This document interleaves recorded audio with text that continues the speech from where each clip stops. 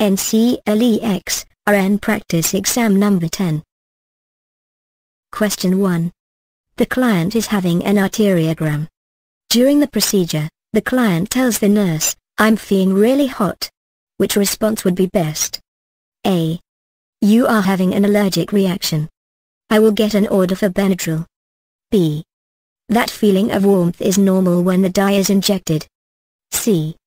That feeling of warmth indicates that the clots in the coronary vessels are dissolving. D. I will tell your doctor and let him explain to you the reason for the hot feeling that you are experiencing.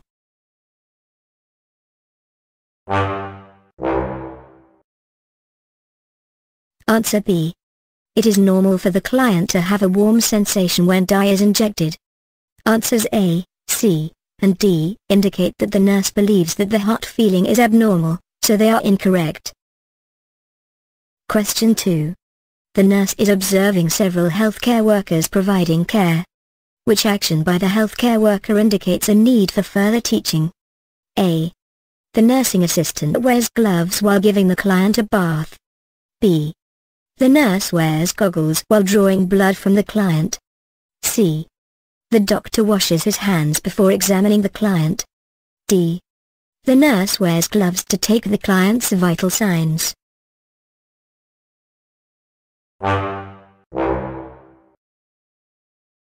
Answer D. It is not necessary to wear gloves to take the vital signs of the client. If the client has active infection with methicillin-resistant Staphylococcus aureus, gloves should be worn.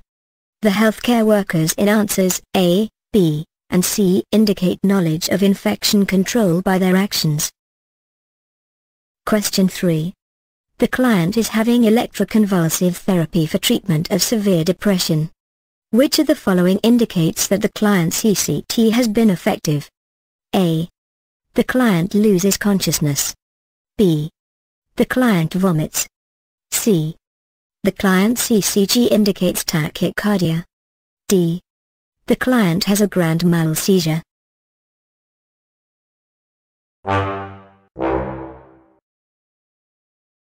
Answer D. During ECT, the client will have a grand mal seizure.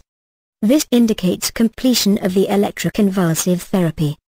Answers A, B, and C do not indicate that the ECT has been effective, so are incorrect.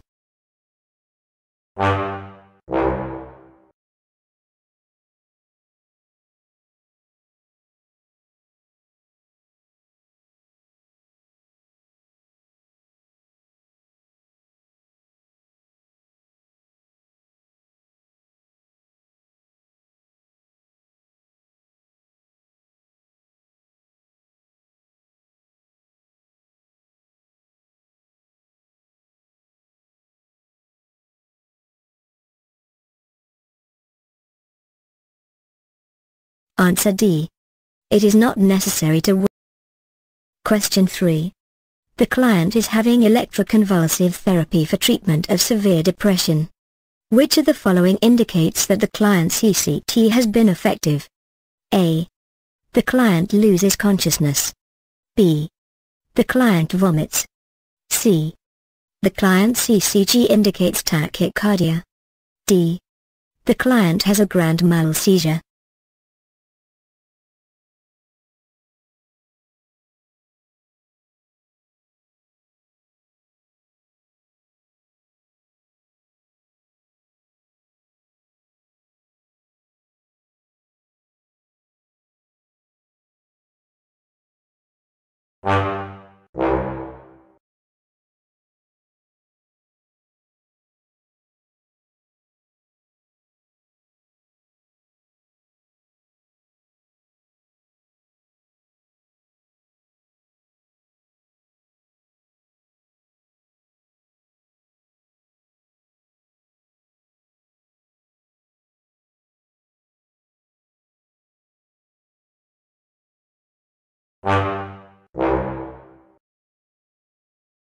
Answer D. During ECT, the client will have a grand mal seizure. This indicates completion of the electroconvulsive therapy. Answers A, B, and C do not indicate that the ECT has been effective, so are incorrect.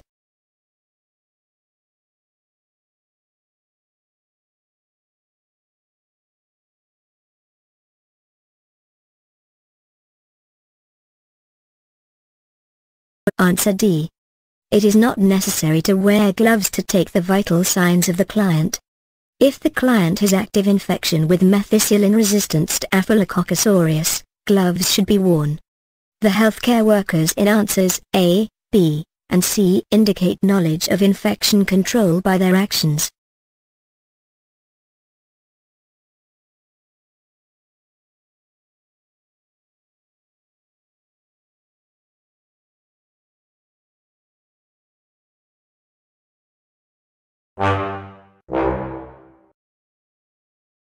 Answer A. The pregnant nurse should not be assigned to any client with radioactivity present. The client receiving linear accelerator therapy travels to the radium department for therapy. The radiation stays in the department, so the client is not radioactive. The clients in answers B, C, and D pose a risk to the pregnant nurse. These clients are radioactive in very small doses, especially upon returning from the procedures. For approximately 72 hours, the clients should dispose of urine and feces in special containers and use plastic spoons and forks.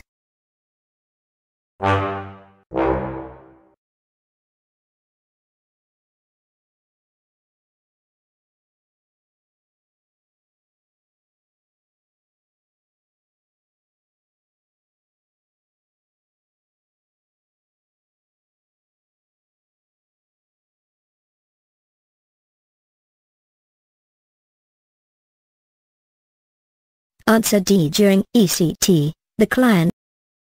Answer A. The client with Cushing's disease has adrenocortical hypersecretion. This increase in the level of cortisone causes the client to be immune suppressed. In answer B, the client with diabetes poses no risk to other clients. The client in answer C has an increase in growth hormone and poses no risk to himself or others. The client in answer D has hypothyroidism or myxedema and poses no risk to others or himself.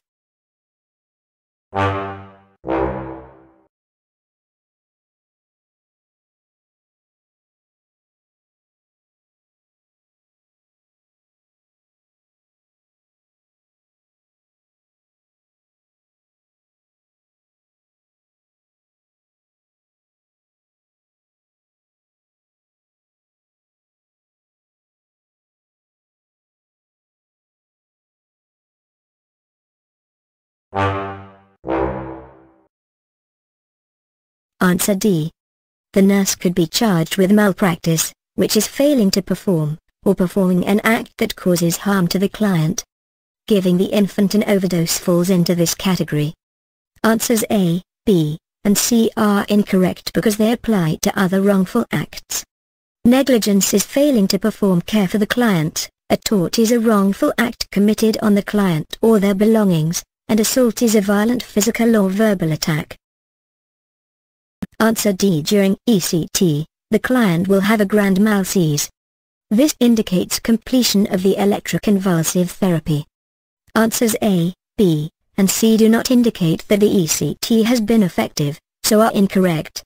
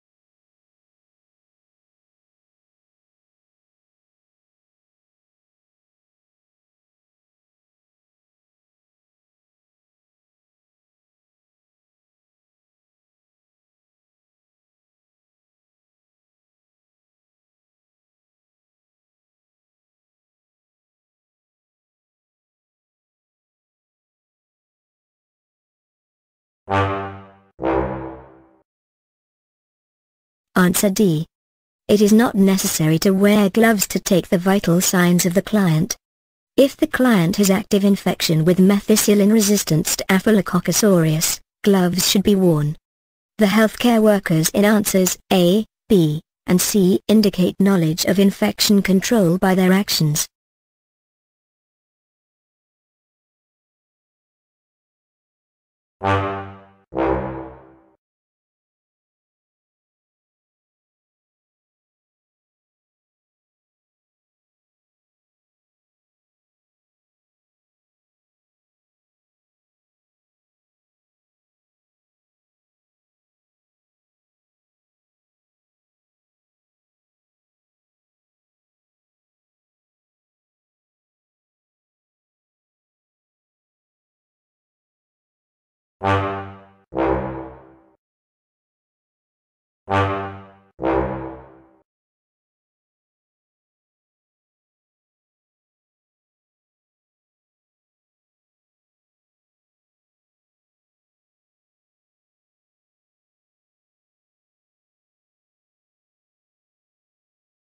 Question 12.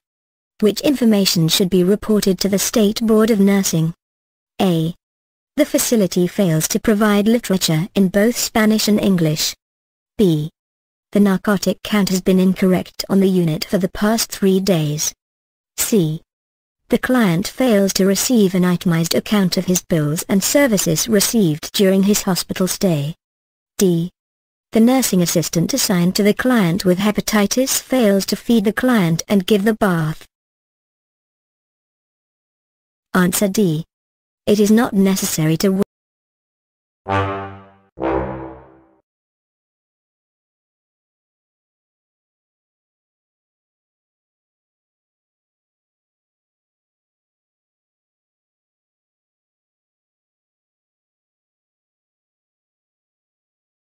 Answer D. The nurse could be charged with malpractice, which is failing to perform, or performing an act that causes harm to the client. Giving the infant an overdose falls into this category. Answers A, B, and C are incorrect because they apply to other wrongful acts. Negligence is failing to perform care for the client. A tort is a wrongful act committed on the client or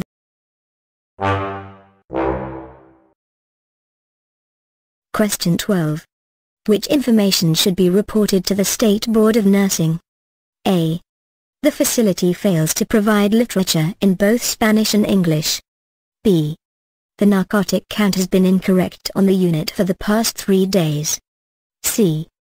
The client fails to receive an itemized account of his bills and services received during his hospital stay. D. The nursing assistant assigned to the client with hepatitis fails to feed the client and give the bath. Answer D. It is not necessary to wear gloves to take the vital signs of the client. If the client has active infection with methicillin-resistant Staphylococcus aureus, gloves should be worn. The healthcare workers in answers A, B, and C indicate knowledge of infection control by their actions.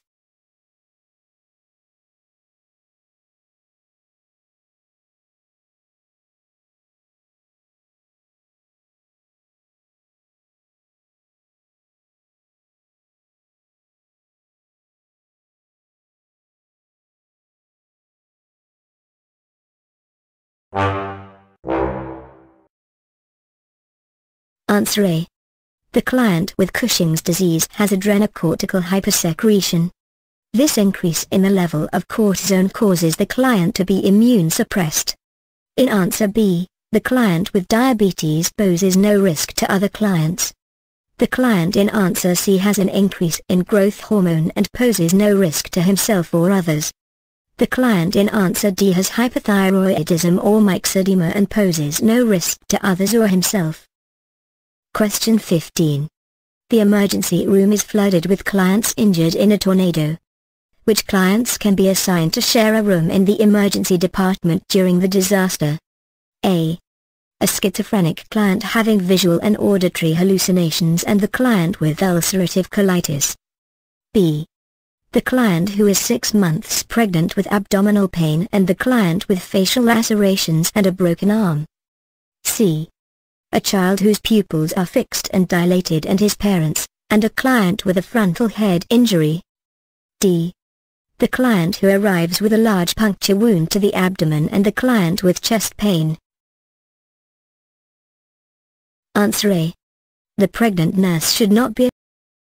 Answer B. The pregnant client and the client with a broken arm and facial lacerations are the best choices for placing in the same room. The clients in answers A, C, and D need to be placed in separate rooms due to the serious natures of their injuries. Answer D. It is not necessary to wear gloves to take the vital signs of the client. If the client has active infection with methicillin-resistant Staphylococcus aureus, gloves should be worn. The healthcare workers in answers A, B, and C indicate knowledge of infection control by their actions.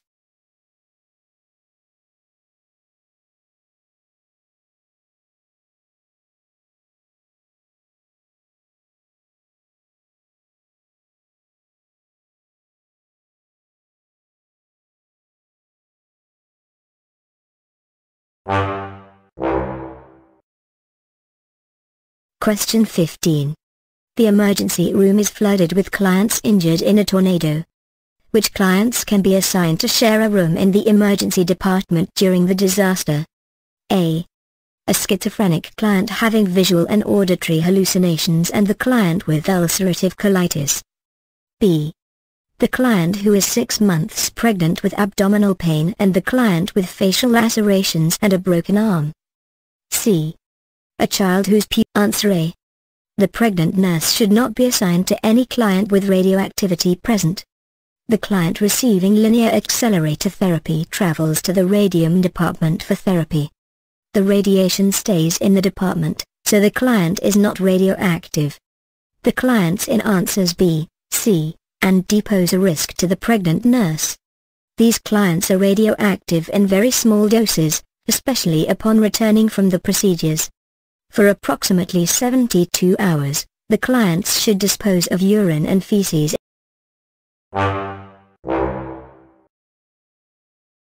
Answer C. Remember the ABCs: airway, breathing, circulation when answering this question. Answer C is correct because a hot dog is the size and shape of the child's trachea and poses a risk of aspiration. Answers A, B, and C are incorrect because white grape juice, a grilled cheese sandwich, and ice cream do not pose a risk of aspiration for a child.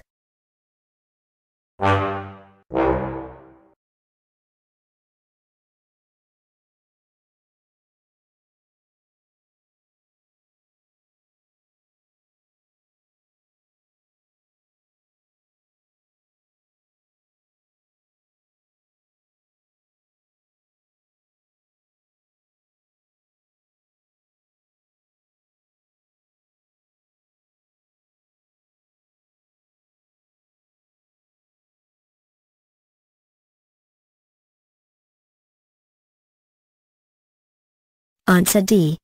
It is not necessary to. Answer C. The nurse should encourage rooming in to promote parent-child attachment. It is okay for the parents to be in the room for assessment of the child. Allowing the child to have items that are familiar to him is allowed and encouraged, therefore, answers A and B are incorrect. Answer D is not part of the nurse's responsibilities. Question 19. Which instruction should be given to the client who is fitted for a behind-the-ear hearing aid? A. Remove the mold and clean every week. B. Store the hearing aid in a warm place. C. Clean the lint from the hearing aid with a toothpick. D. Change the batteries weekly. Answer C. Remember the ABCs. Answer A. The client with Cushing's disease has adrenocortical hypersecretion. This increase in the level of cortisone causes the client to be immune suppressed. In answer B, the client with diabetes poses no risk to other clients. The client in answer C has an increase in growth hormone and poses no risk to himself or others. The client in answer D during ECT, the client will have a grand mal seize. This indicates completion of the electroconvulsive therapy. Answers A, B, and C do not indicate that the ECT has been effective, so are incorrect.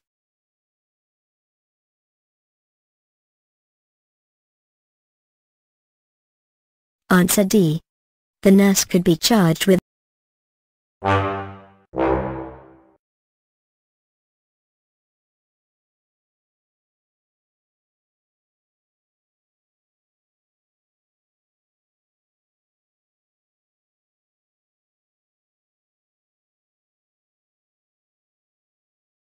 Question 15. The emergency room is flooded with clients injured in a tornado. Which clients can be assigned to share a room in the emergency department during the disaster? A. A schizophrenic client having visual and auditory hallucinations and the client with ulcerative colitis. B. The client who is 6 months pregnant with. Answer C. Remember the ABCs. Question 19. Which instruction should be given to the client who is fitted for a behind-the-ear hearing aid? A. Remove the mold and clean every week. B. Store the hearing aid in a warm place. C. Clean the lint from the hearing aid with a toothpick. D. Change the batteries weekly. Question 22. The nurse is caring for a client admitted with epiglottis. Because of the possibility of complete obstruction of the airway, which of the following should the nurse have available? A. Intravenous access supplies. B. A tracheostomy set. C.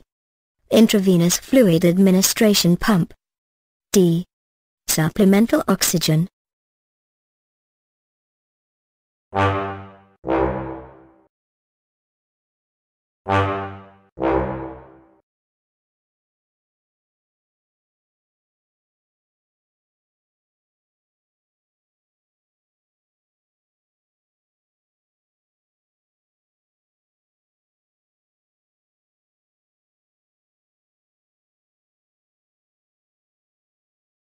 Question 23. A 25-year-old client with Graves' disease is admitted to the unit. What would the nurse expect the admitting assessment to reveal? A. Bradycardia. B. Decreased appetite. C. Exothermos. D. Weight gain. Question 12. Which information should be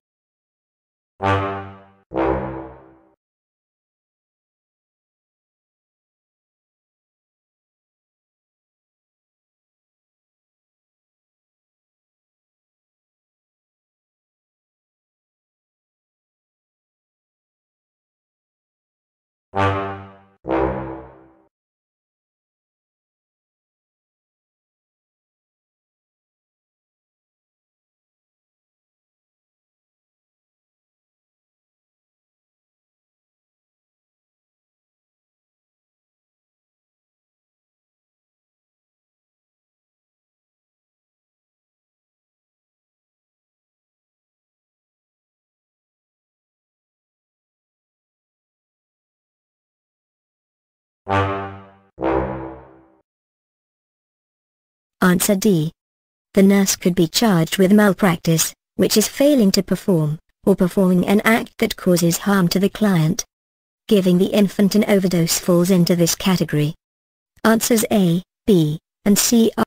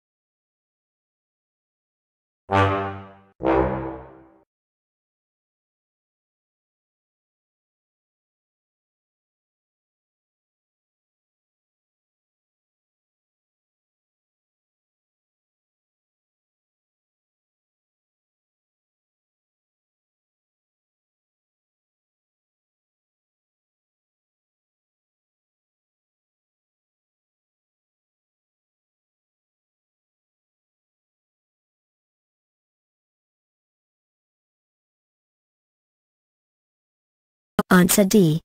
The nurse could be charged with. Question 22. The nurse is caring for a client admitted with epiglottis. Because of the possibility of complete obstruction of the airway, which of the following should the nurse have available? A. Intravenous access supplies. B. A tracheostomy set. C. Intravenous fluid administration pump. D. Supplemental oxygen.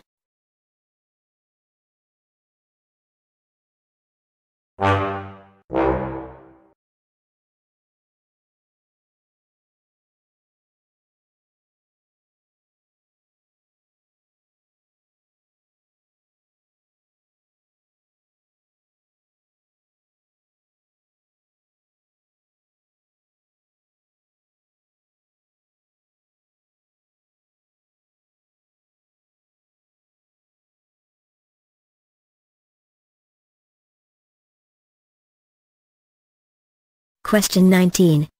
Which instruction should... Answer C. The nurse should encourage roaming in to promote parent-child attachment. It is okay for the parents to be in the room for assessment of the child. Allowing the child to have items that are familiar to him is allowed and encouraged. Therefore, answers A and B are incorrect. Answer D is not part of the nurse's responsibilities.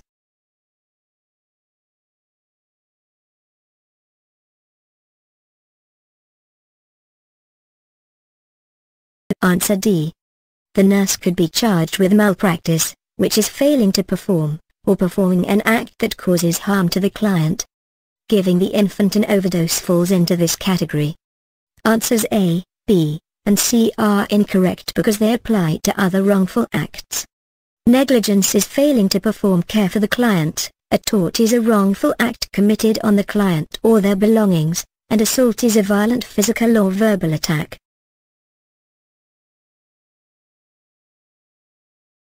Question 22. The nurse is care. Answer C. Remember the ABCs: airway, breathing, circulation when answering this question. Answer C is correct because a hot dog is the size and shape of the child's trachea and poses a risk of aspiration. Answers A, B, and C are incorrect because white grape juice, a grilled cheese sandwich, and ice cream do not pose a risk of aspiration. Answer D. It is not necessary to wear gloves to take the vital signs of the client. If the client has active infection with methicillin-resistant Staphylococcus aureus, gloves should be worn.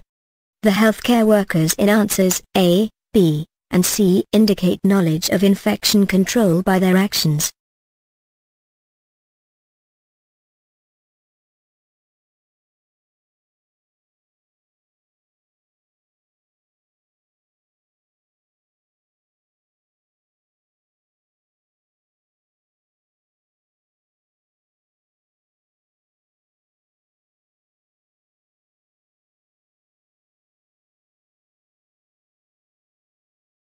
Answer A. The client with Cushing's disease. Answers A, C, E, and F.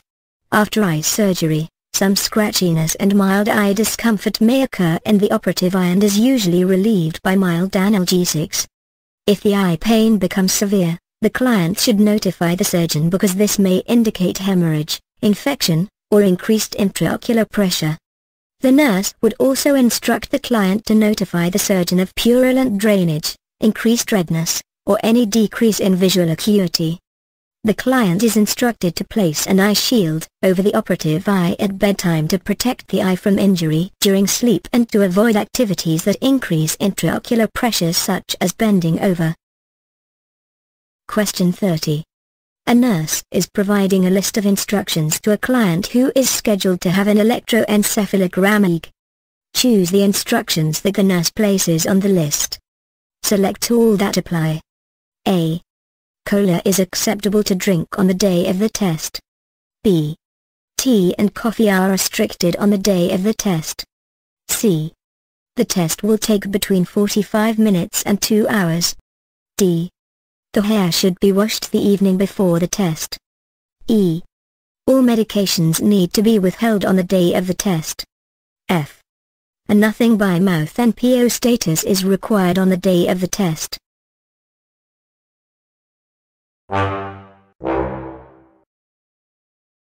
Answer D. It is not necessary to wear gloves to take the vital signs of the client. If the client has active infection with methicillin-resistant Staphylococcus aureus, gloves should be worn. The healthcare workers in answers A, B, and C indicate knowledge of infection control by their actions.